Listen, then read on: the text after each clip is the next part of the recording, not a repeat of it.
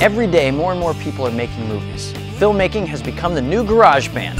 I'm Johnny DiLoretto, and this is Framelines, the series that aims the lens on those who are out there making movies. Some are backyard Kubricks, making movies for fun, and others are aspiring Spielbergs, professionals working hard to make it in the industry.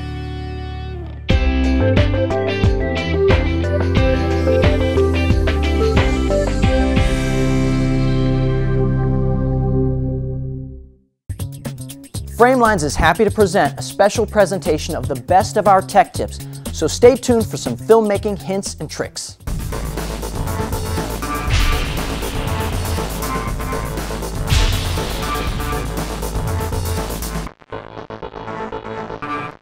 For many people starting out making movies, just photographing the scene they wrote is enough, shooting it from one angle, like this. Here we have a simple scene where a man and a woman are meeting at a restaurant. Hey, sorry I'm late. Okay. So, what's good here? Listen, we need to talk. You can even add coverage from a few angles to make it more visually interesting, like this. We need to talk. Well, what is it? I know you cheated. Using the camera to help tell the story means that just as the actors have to change their performance to match the dialogue, the camera needs to change as well. And at the moment she tells him she knows he cheated on her, the cameras have to reflect the change in the relationship. We can change the height of the camera so that we are looking down at him and up at her. This alone changes the tone of the scene. We can also change the angle so there's an awkward negative space, even showing the door in the frame, subconsciously showing that he wants to leave. You can also add camera movement to make the whole scene move along to the emotions of the scene. Hey, sorry I'm late. That's okay. What's good here? Listen, we need to talk. What is it? I know you cheated on me. Our specials today are the crab stuffed filet mignon, seared rack We're gonna of need a lamb. minute.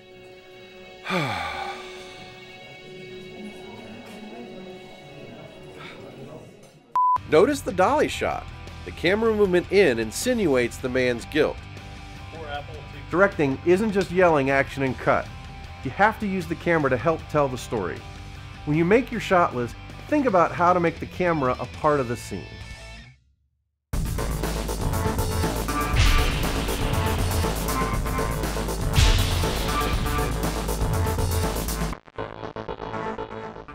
Last night you watched a movie and you think you can do better. Well, what do you need? You're going to need a camera, first off. What does a camera cost? Well, I think basically you're going to spend somewhere between $300 to $5,000 and up to get a camera that is good for filmmaking. So where do you find a camera? Well, you can try the big box stores. They have a kind of limited selection, but you can do okay there. You can go mail order through the internet, but be very careful how you buy. Check out that seller before you go and buy that. There are many ways you can get ripped off. You can get a gray market camera, which was intended for another country, that has no warranty. They can try to add all kinds of accessories at a high rate, like charge you twice what it would cost to get a battery. There's a great site out there called Reseller Rating, which you can look at online sellers and it'll get a true rating of those. So what do you need in a camera? Well, I mean, you need a good working camera, number one. But some of the features that I think are a must, you need an external mic jack because the microphones on cameras are pretty good if you're going to pick up audio from less than 3 feet. But if you need good audio and you got several actors on the scene, you're going to have to hook in an external mic like a shotgun mic. So you must have an external mic jack. And that could be a mini plug or a full XLR, but usually cameras that have XLRs on them are more expensive. The next thing you're going to need is manual exposure. This way you can control the image. If you don't have that, and let's say you have somebody standing in front of a window talking, you're going to end up with a silhouette. They're going to be this black shape and nobody's going to know who they are. So you need manual exposure. The next thing you should have is manual white balance. Now this is not essential for beginning filmmakers, but if you really want to control your image, you need to be able to control the white balance. The next factor you have to deal with is sensor size.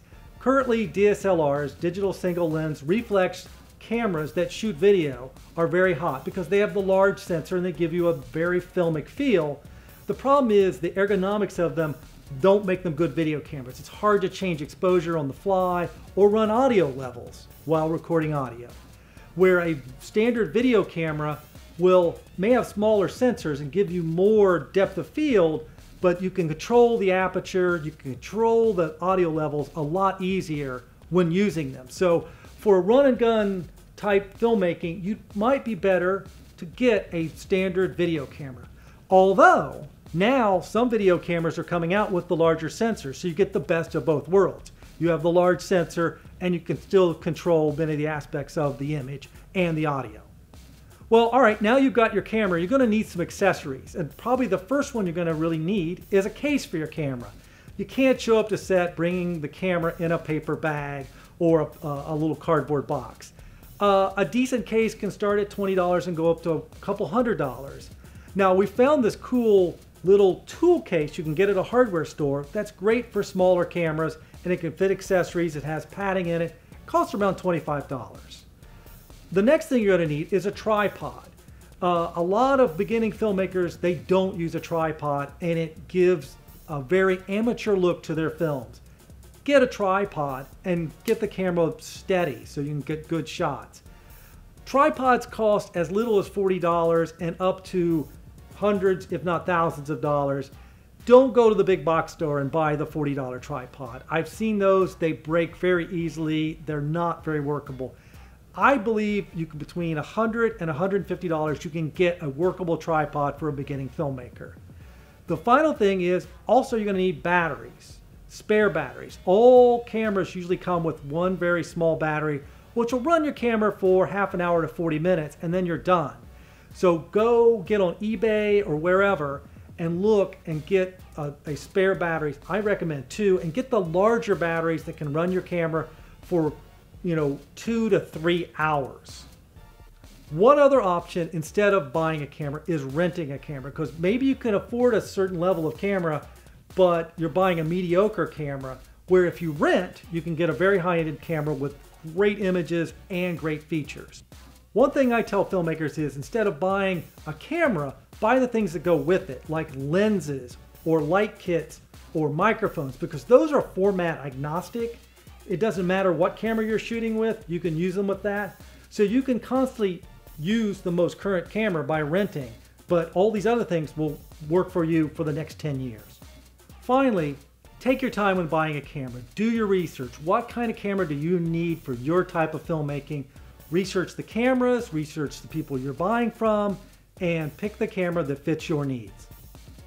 Ever see those names at the end credits of a movie and wondered what those people actually do? Elizabeth McPherson tells us in this clip.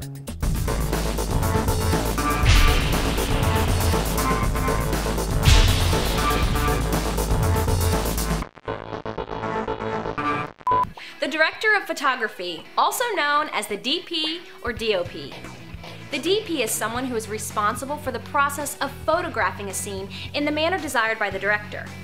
The director of photography has a number of possible duties: selection of film stock, cameras and lenses, designing and selecting lighting, directing the gaffer's placement of lighting, shot composition in consultation with the director, film developing, and film printing.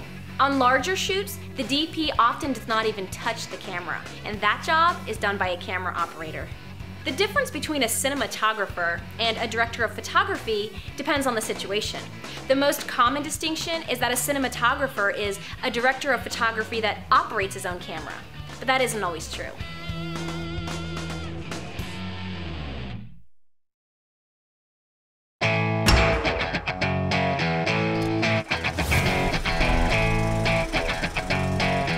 Did you know that Thomas Edison had the patent on motion pictures?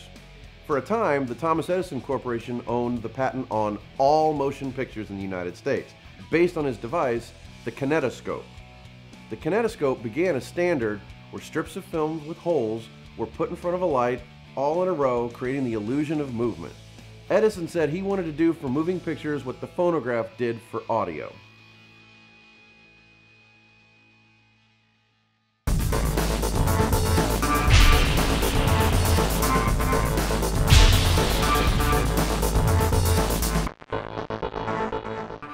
To create the shot palette for production and eventually editing, there are several types of shots you can start with. For a scene, you can start with an establishing shot. This is usually an exterior to show the audience where the scene is going to take place. Next, you can show a master shot. This shows the geography of a scene, the proximity of the actors to one another, and the objects in a scene. Now you can get into the coverage for a scene. Over-the-shoulder shots are commonly used to keep that sense of geography in a scene, even though it's a new camera angle. Cutting to another over-the-shoulder shot keeps the editorial pace going, but also shows the other actors reacting, listening, and delivering their lines. From there, you can go to the close-ups. These usually follow the over-the-shoulder shots and continue the spatial relations.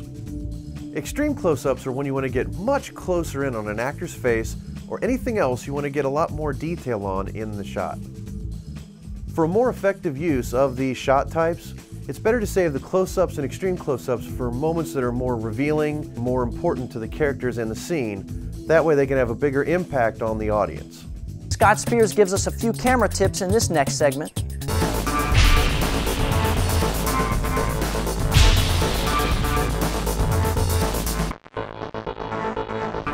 In this tip, we're going to talk about lighting units, and these are the lights that you bring to set to light your subjects.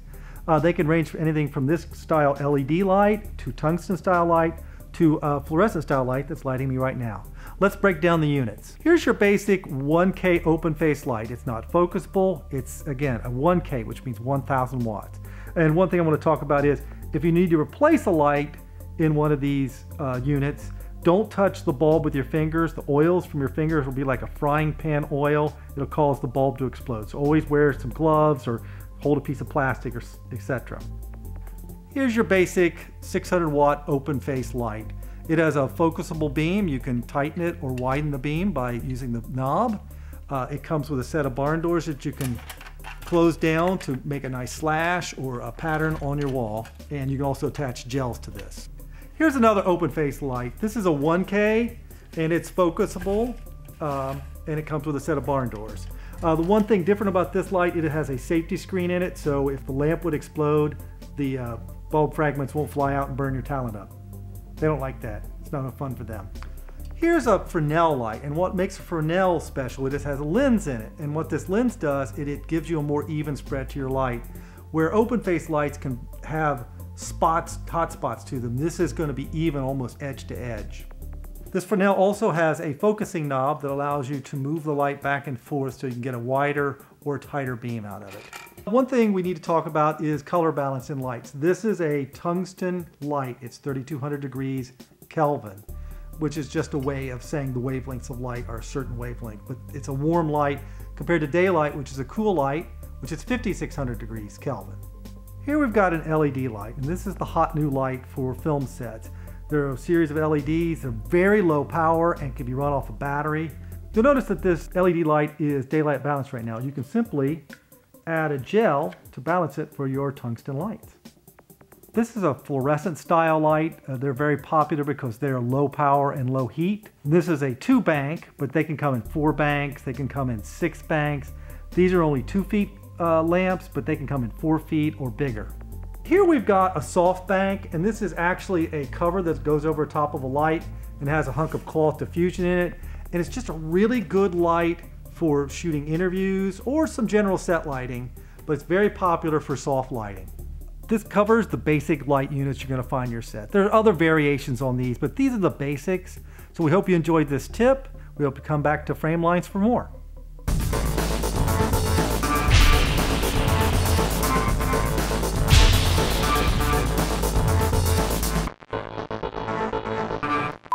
The assistant camera, aka assistant camera operator, first assistant cameraman, and camera assistant. The assistant cameraman is a member of the camera crew who assists the camera operator. This person is responsible for the maintenance and care of the camera, placing it where the DP wants in between shots, etc. In smaller camera crews, they may also perform the duties of clapper loader and/or a focus puller. The clapper loader is a crew member who loads film or tape into the camera.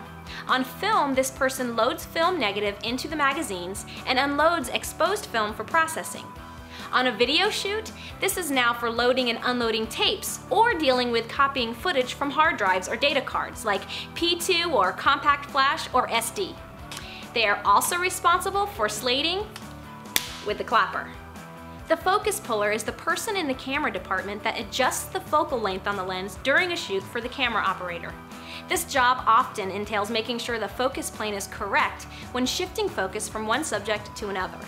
Like all departments on set, the smaller the shoot, many of these jobs get combined into fewer people. Oftentimes, a DP is his own focus puller, or an assistant cameraman loads and slates, etc. Next up, Peter John Rosch shares some insight about making movies.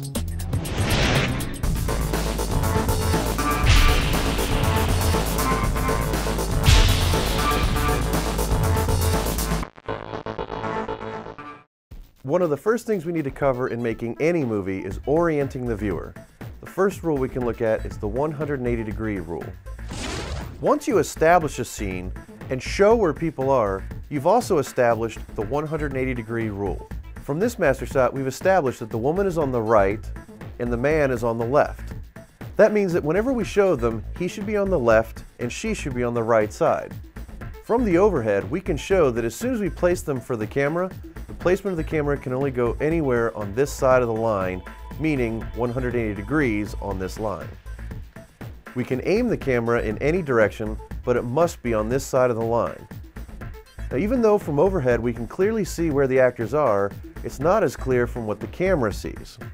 If we break the 180-degree rule and place one camera here and the other camera over here, the camera view shows the actors facing the same direction. Even when the angles are not as blatantly off, it can be disorienting because the actors' eye lines won't match. Now, you can cross the 180-degree line, but you have to show the camera move, like so. Not only do you have to shoot this movement of crossing the line, but you also have to use it in the edit. That way you orient the viewer.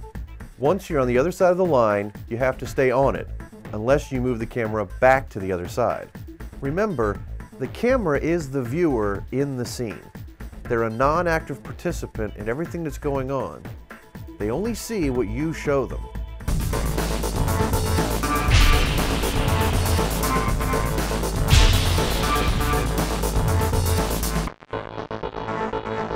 Hi, I'm Scott Spears, and here I am with a film tech tip. Today we're going to talk about what's in your camera bag, and because when you go out in the field, you're going to need all kinds of little goodies to help you in your shoot. And so what do you carry with you? And I guess the first thing we want to talk about is you're going to need a bag for your camera, some way to carry it. And down below we've got some camera bags here. Also, you can end up with a hard case. If you travel a lot by plane, you probably want a hard case because a soft bag won't protect your camera well enough. And they can vary in sizes. They can be soft cases, they can be soft cases with lots of padding. One case we ran into is just a little $20 toolkit that is great for putting your camera in. You want a case that is large enough to hold the camera plus accessories, but not so large that the camera floats around in it. Otherwise, it can get banged up and you can break switches or ding up your camera. So that's an important thing. You want to make sure the camera fits well in your case. So what's the number two? What's the other thing you want in your camera case? Well, you better put some tape stock in there. And depending on how long your shoot is for the day, if I'm just going out to shoot an interview, I make sure I have at least 3 tapes. If it's an all-day shoot on a drama or something like that, I'll carry 10 tapes. What else do you need? Spare batteries. A lot of people buy cameras, they go, oh, I'll just use the onboard. Well, what happens when it dies? So you want to have at least 2 spare batteries. I mean, so really 3 batteries total. And you want to buy the big batteries. And yes, it's painful to spend 70, 80 bucks or 100 bucks on batteries, but do it because your shoot's done if your camera runs out of power. Oh, and another thing you'll need for your batteries is carry a charger with you, because if you're out in the field and you use up all your batteries, you can be charging one while you're shooting. What's something else you might want to carry is a head cleaning cassette. And this is if you clog the heads on your camera, you can run this through there. What else? You need a pair of headphones. So we've got headphones here. And I buy full ear headphones. Some people do the earbud thing. I'm not big into earbuds because sound leaks in. Okay, another thing you carry with you is another Ziploc bag with some connectors in it. And these are 3 connectors you should go nowhere without. This is a BNC to RCA, so if you need to plug in a professional monitor, which is an RCA cable, a barrel, which converts BNC to RCA, or just a barrel connector that allows you to connect two BNCs together. I always also carry a couple C47 media attachment clips, so if you need to hook a gel on something, you've got one, so if you need one, or just hook a script to something. Carry a ground lifter or an Edison adapter, so if you need to adapt this down to something down to a 2-plugger. One thing you might want to carry with you is just a small mirror so the talent can check their makeup, so it's a handy little thing to have. This isn't a kind of optional thing, an insert slate. Another thing I always carry with me is a notepad and a pen, so I can take notes if I need to. If I need to remember the camera's at 5 feet, you know, blah, blah, blah, for some effect later, got notes. So you want this. Also, the pen is good for labeling your tapes later. Another thing I carry is the manual, and I put it inside a nice plastic bag to protect it. On the audio side, another thing I carry is a spare audio cable. One thing you might want to put in your kit is some kind of multi-tool. It's a good little handy thing to have. I have a little micro Leatherman I carry everywhere, but this is a good thing to have in your kit. Here's something I stumbled across, is a little small roll of 1-inch gaff tape. Another thing I carry is just another cheap pair of headphones or earbuds, so if my headphones fail, the cord breaks or the adapter breaks or something, I carry a spare set. All right, now we're going to talk about lens cleaning. I carry with me a little Ziploc bag, and I've got some lens cleaning fluid and lens cleaning tissue. Here's another thing I carry. This is just a little lens puffer. So it's just a little, and it's got a little horsehair brush on it. If you just need to brush some dust off the lens, it's a handy thing to have. Also, you should carry some business cards with you because you never know who's going to see you shooting and might want you to shoot something for them. And one final thing I like to carry with me is some kind of food. I carry like granola bars or cheese and crackers or something. Not a big hunk of chocolate bar because it'll melt in your kit and make a big mess. So something that's not super perishable. So there are lots of other things you can carry in your kit, and you might come up with some things. If you want to, email them to me.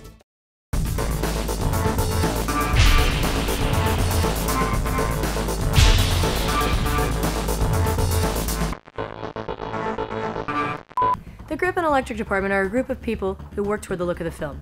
They work with the director of photography and the cinematographer to create the mood of the lighting. A grip is responsible for the setup, adjustment, and maintenance of the production equipment on the set. Their typical duties involve camera movement, lighting, refinement, and mechanical rigging. The key grip works closely with the director of photography and the gaffer to sculpt the desired look of the film by diffusing and shaping the light. The key grip is also in charge of camera movement, whether on a dolly, camera crane, or mounted on the hood or bumper of a vehicle.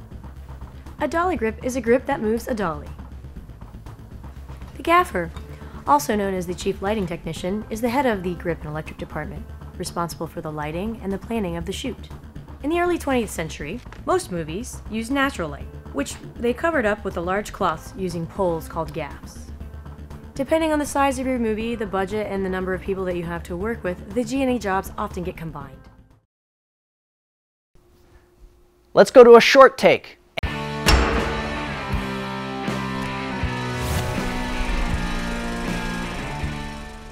Auguste and Louis Lumière were photographers in France that saw Thomas Edison's kinetoscope in Paris in 1894, and they innovated on that idea. The kinetoscope could only show a movie to one person at a time. The Lumière brothers created the cinématographe, which could project the moving images on a large screen for a group of people. What the Lumière brothers did in 1895 is basically the exact same experience that every single cinema has today.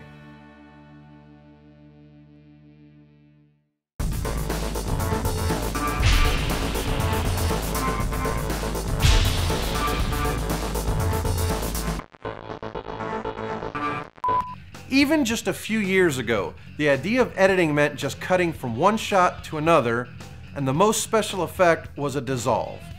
Today, the editor's job expands into all kinds of effects and also fixes.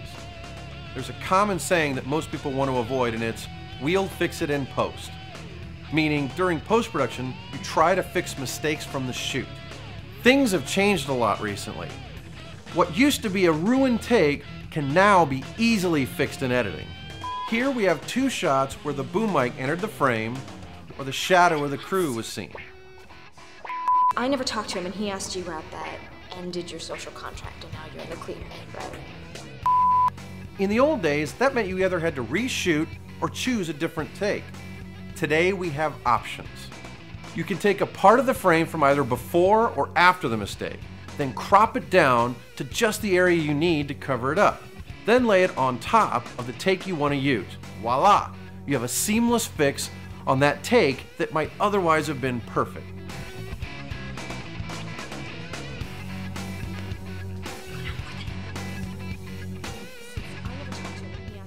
Thinking a little outside of the box, using the digital technology in ways that maybe you hadn't considered, means you can do more with your footage.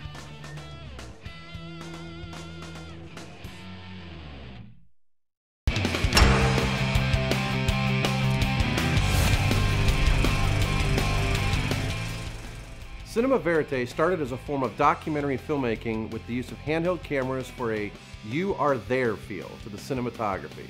Since its beginnings in the 1960s documentaries, films like Saving Private Ryan adopted the style in the narrative film. The entire subgenre of found footage films can be considered cinema verite. If you'd like more information on the filmmakers or to purchase a DVD of tonight's program, please visit www.framelines.tv. And don't forget to follow us on Twitter and like us on Facebook. That's a wrap. We'll catch you next time on Framelines.